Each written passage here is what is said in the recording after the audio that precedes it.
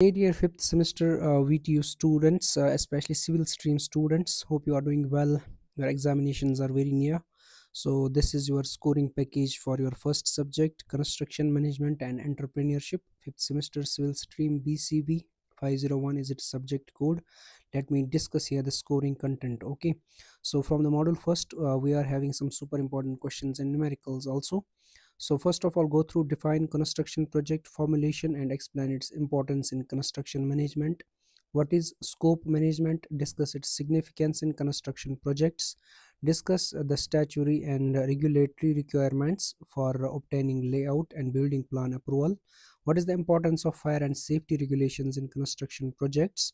Fifth one, we are having explain the different types of project planning in construction management and also discuss the steps involved in creating a construction project plan.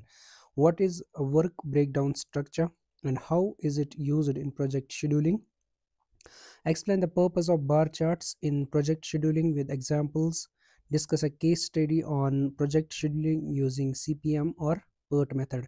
Explain the significance of cost evaluation and optimization in project management. These are the theoretical questions from module first if you want to score more than 90 marks in this particular subject. So numericals are here. Develop a WBS for a small residential building project. Calculate the critical path for a given project network diagram. So there will be a diagram given in the question. You have to use critical path method, okay, for a given project network diagram. Using PERT, determine the probability of completing a project with a specific time.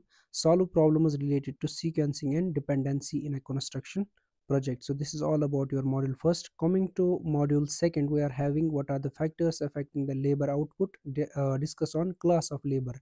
Enumerate the classification of construction equipment with subclass. Define labor production rate or productivity. Discuss the factors affecting productivity. Explain Minimum Wages Act 1948, the Labor Welfare Fund Act 1965. Fifth one, we are having explain the importance of resource management in the construction of a project. Discuss the types of maintenance, what are the factors influencing inventory management. Enumerate the factors to be considered for selection of construction equipments. And for numericals, you have to refer 18 CV51 papers. Okay, if you are not having the papers, you comment down so that I can upload the 18 CV51 papers on my Instagram account over there. Okay, so coming to module third, we are having define procurement and explain the various types of procurement used in construction projects. Next one, we have discussed the stages of procurement management in detail. What is sustainable procurement? Discuss its importance in the construction industry.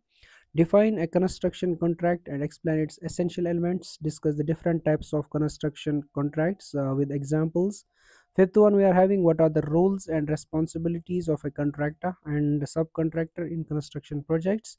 Sixth one, we are having explain the tendering process in construction projects. What are the key steps involved in the preparation of a tender document. Seventh one, we are having what is the significance of proper documentation in construction contracts.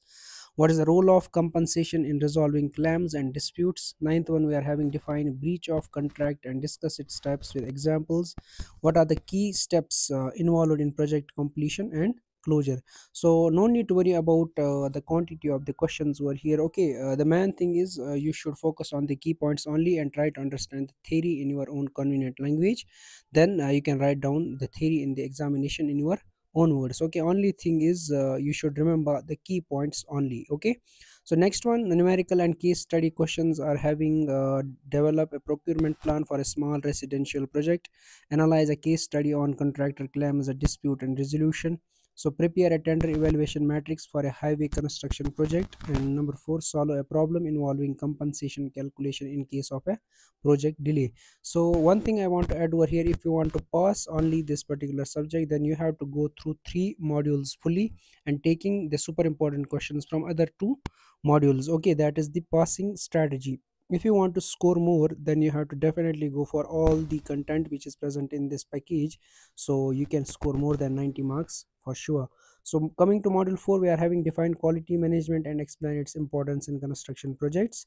Discuss the components of an effective quality management system, QMS, and what are the common barriers to implementing quality management in construction. Explain the tools and techniques used in quality management. What is the role of occupational health and safety in quality management? What are the key safety requirements in construction projects? Define risk management and explain its relevance to construction projects. What are the key steps involved in the risk management process? Eighth one, we are having discuss various risk response strategies, example avoidance, mitigation, transfer, acceptance. What is a completion certificate and why it is important in construction projects? Last one we are having explain the process of obtaining an occupancy certificate. So coming to module fifth, last one, explain the key characteristics of a successful entrepreneur with examples. Describe the different stages of the entrepreneurial journey. Explain various entrepreneur styles and their significance. Discuss the personality traits essential for entrepreneurship. What is the 5M model and how it is applied in the entrepreneurship? Define communication breakdown and miscommunication. How can they be rectified? Outline the steps involved in the business planning process. Discuss the importance of a marketing plan in business planning. Write the guidelines for preparing a model project report for a new venture. What are the different modes of entering international business? What is venture capital? And discuss its role in promoting entrepreneurship. Explain the concept of direct foreign investment and its importance for entrepreneurs. Okay, this is all about your first subject, BCV501. I hope you will go through this content and you can score more than 90 marks in this particular subject. So my best wishes are with you, dear friends. So make sure you will share this video to all your friends and batchmates. Thank you for watching this video.